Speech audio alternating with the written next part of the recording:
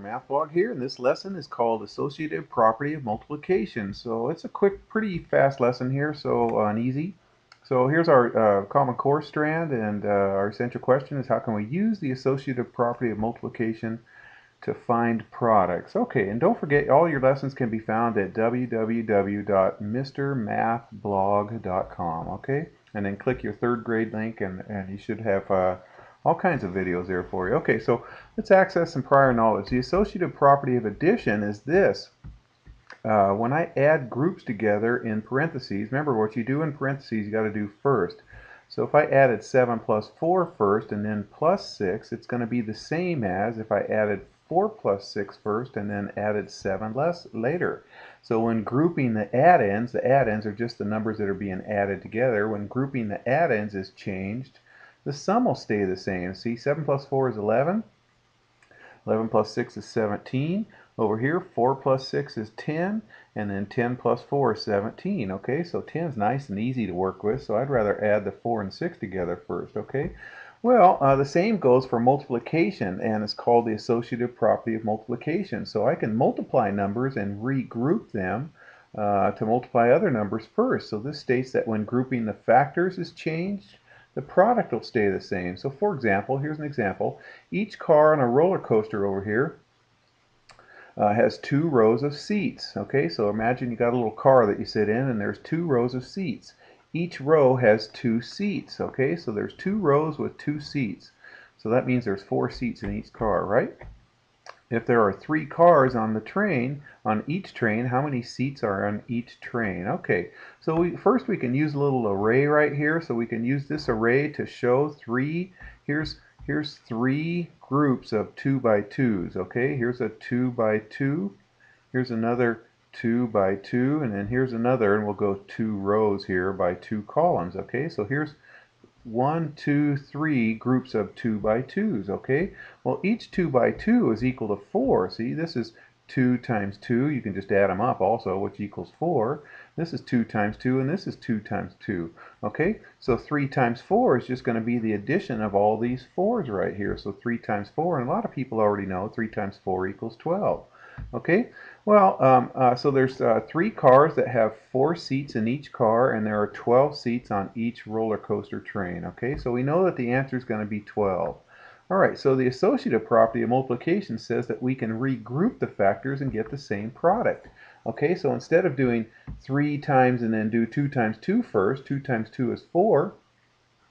4 times 3 is 12. We can regroup it and group and just move the parentheses over. So can you see the parentheses just get moved over from here to here? Okay, I put the parenthesis right there and then put one right there. So we can do the 3 times 2 first, which is 6, and 6 times 2 is 12. Okay, so each side you get 12 on that, and that's called the associative property of multiplication. And what we're doing is, instead of associating these two numbers first, we associated these two numbers first and multiplied them, and then just multiplied the other number later. So that's what associative property is.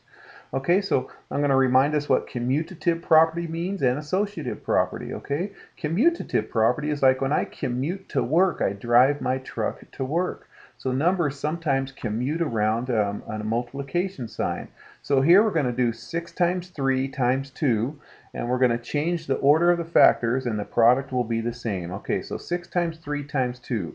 All right, what we did, instead of associating the 6 times 3 first, we associated the 3 times 2 first. So we put the parentheses around the 3 times 2 first. That's called the associative property of multiplication.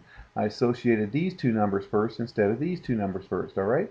And then 3 times 2 is 6. And then so we have 6 times 6, which equals 36. All right, let me show you a little different way right here. Okay, so here's the same one, except I picked it up right here, 6 times 3 times 2. Now watch what I do here, you guys. This is the commutative property, because what I did is these two numbers commuted around that multiplication symbol. Okay, remember when I drive to work, I commute to work. This 3 commuted over here, and this 2 commuted over here. That's all this is right here. So they just commuted around the multiplication symbols. That's why this is the commutative property of multiplication. Okay, and then we can do the associative property. I just move the parentheses around the 2 and the 3. So around the 2 and the 6, sorry. So we can do 6 times 2 first, which is 12, and then do 12 times 3. Okay, so 6 times 2 is 12, and then 12 times 3 is also 36. Okay, so whichever way fits your fancy better on that. Okay, here, let's try this, you guys. Find each product. You'll see the advantage of this really well, you guys, especially with some targeting numbers. There's total targeting numbers right here. Okay, I do not want to do 6 times 25 first and get that number and then multiply it times 4 afterwards. It's easier if I regroup the 25 with the 4 first. So by the associative property of multiplication, I'm going to group the 25 times 4 first right there. Okay, now if you have 4 quarters, how much money do you have? Okay, you have 4 quarters. Hopefully you know that's $1, you guys. So 25 times 4 is 100. It's 100 pennies. Okay, so 25 times 4 is 100, and then we can do 6 times 1 is 6 and add 2 zeros. So 6 times 100 is 600. Okay, that's pretty slick. We'd get 600 if we'd multiply 6 times 25 and whatever that was times 4, we'd get 600. Okay, now watch this. We'll do some trickery over here. We're gonna do the commutative property of multiplication first. I just commuted this 7 over here and this 5 over here. So the 5 and 7 got moved around. Now I'm going to use the associative property and group the 2 times 5 first. Okay, 2 times 5 is a nice number to multiply. 2 times 5 is 10. Okay, and then 10 times 7 is just 70 right there. We would have got 70 if we would have done 7 times 5 first and then multiplied that times 2.